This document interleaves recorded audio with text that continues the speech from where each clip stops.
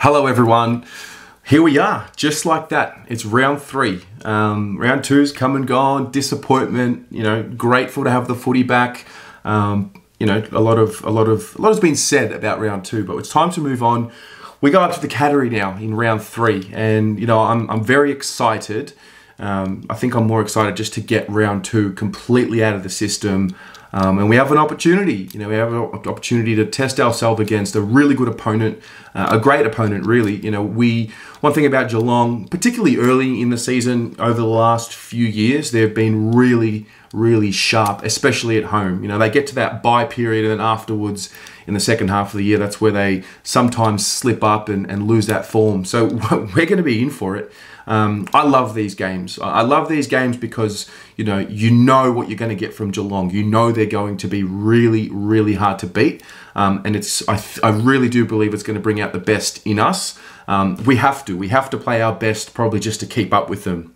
Am I confident in winning? I mean, honestly, I'm not, because I respect Geelong.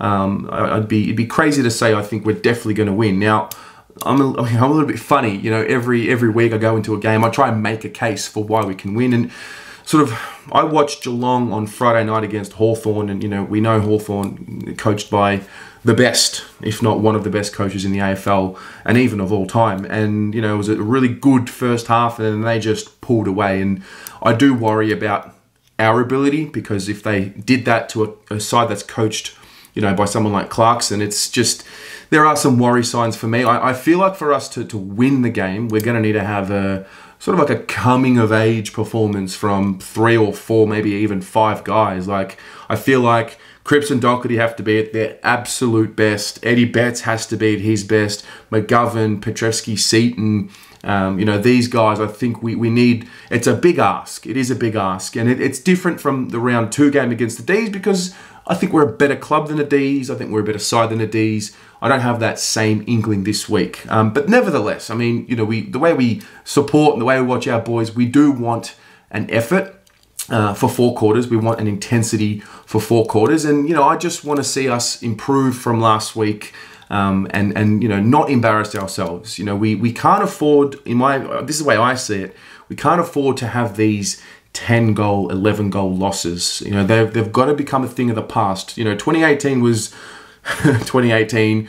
We didn't have as many of those terrible 10-goal plus performances last year. We still had a few. We've got to cut them in half again this year. So,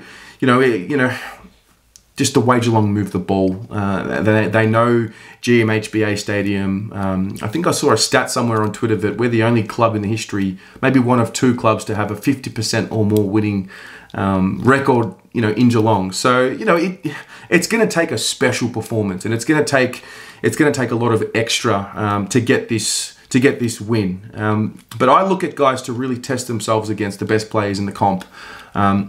Geelong, similar to what Melbourne did in the first quarter, but I saw Geelong doing it a lot throughout the game. When they look for that kick inboard, it's precise. I would want to see us try to do stuff that. I really would. I would want to see us try and play how we played in that second half against Melbourne, where we, looked for that inboard kick, lowered the eyes, used the short kick, and then run it out. I tactically, that's something that's above my head. I don't know the tactics of how to beat Geelong. That's not in my domain. But me as a supporter, and what I'm looking for a really hard effort from the first bounce. Can we win the first quarter? Yes, we absolutely can. If we come out and we do the same thing again, and we let them get on a 6-goal or 7-goal run in the first quarter again, I don't know, still going to support them, obviously. I still love the club and all of that, but we'll be left asking, when is it going to end again? And Sam Doherty spoke yesterday about the starts. This is what he had to say. As a leader of the footy club, we've got to get it right. Otherwise, we're going to put ourselves out of games, and all the boys understand that. The coaching staff understand that, and we'll be ready to go this week. And we've heard it. We heard it in the preseason, and I take his word for it. I'm sure he knows what he's saying. He's a very intelligent guy. He's a strong leader of the club.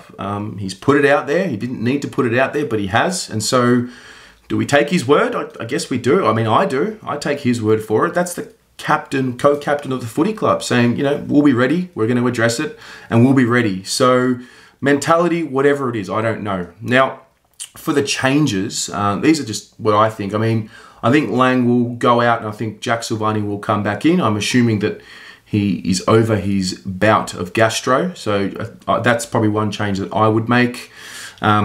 I think I would, I mean, obviously Nick Newman is going to come out. We know he's going to be out for the season. Terrible news. So I'd be really looking to see Tom Williamson come in. And I think he's a guy that can come in and really show some aggression there. And, you know, I ended up watching the Gold Coast game against West Coast, and they started picking at West Coast, the Suns. It was fantastic. And, you know, they got under the skin of Jeremy McGovern. And for me, that's how we're going to win this game. If we come out there with an aggression, and not let them think like, oh, this is Carlton, we know they're going to fold at some point. So there's that. So yeah, Willow, Jack Silvani. I'm sort of borderline with Jack Noons. Part of me says he should come out. The other part of me says, no, give him another week. You know, this guy is a senior guy. He's a senior body.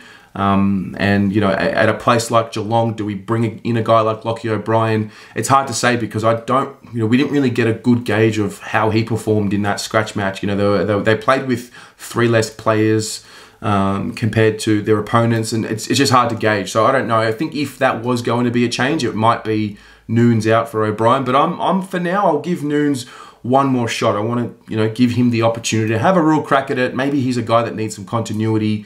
I didn't enjoy his game in round 2, but you know, I'm willing to give him another shot. I don't have that same feeling for Darcy Lang, but that's just me.